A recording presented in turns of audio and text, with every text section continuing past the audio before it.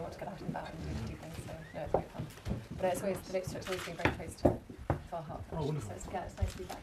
We have over 20 million visitors to the Lake District every year. Yeah, and may I introduce who we've got around the table? We've got Mary Bell, who's pouring the teas. Mary farms just down in the village, and she's done a lot of work on value-added products, so working with wool over the years, particularly with wool to try and eke out a little bit of extra value. I'm sure my father's met you a few times, Mary. I met him here, yeah. He's big on the wool at the moment. Yeah. Involved in it like our whole lives. Yeah. So you both come from farming families, yeah. Okay.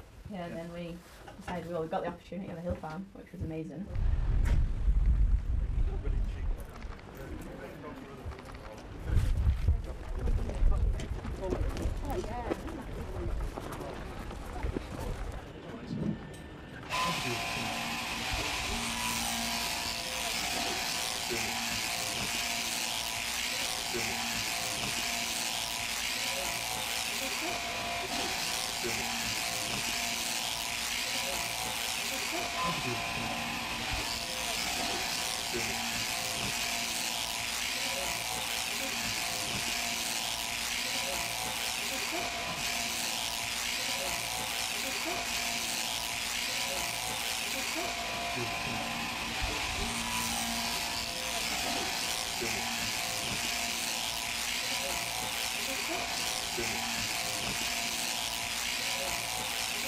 But nowadays, you know, we're in the environmental schemes, we take everything off, and then we have to find other ground for them to go in. Lowland farms that have dairy farms, dairy cows go inside, and then they eat the grass on the dairy farm. But we keep quite a few at home, but it gets harder and harder to find wintering every year for quite a number of sheep. Bad, is it? This time of year, it's not so bad, yeah.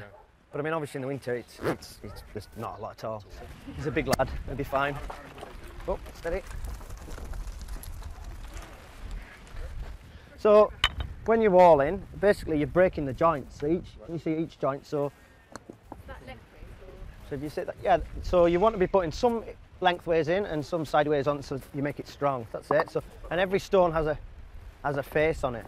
That's a good one. So see if you can cross the joint on there. You always got to cross the joint, because obviously if you, that's it.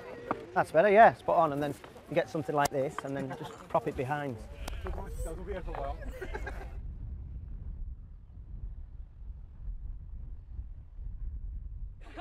Just where geography comes in. You were geography, didn't you? I knew where Lever Fam was. You talked about the bracken. Does anyone cut the bracken now? Not actually, yes.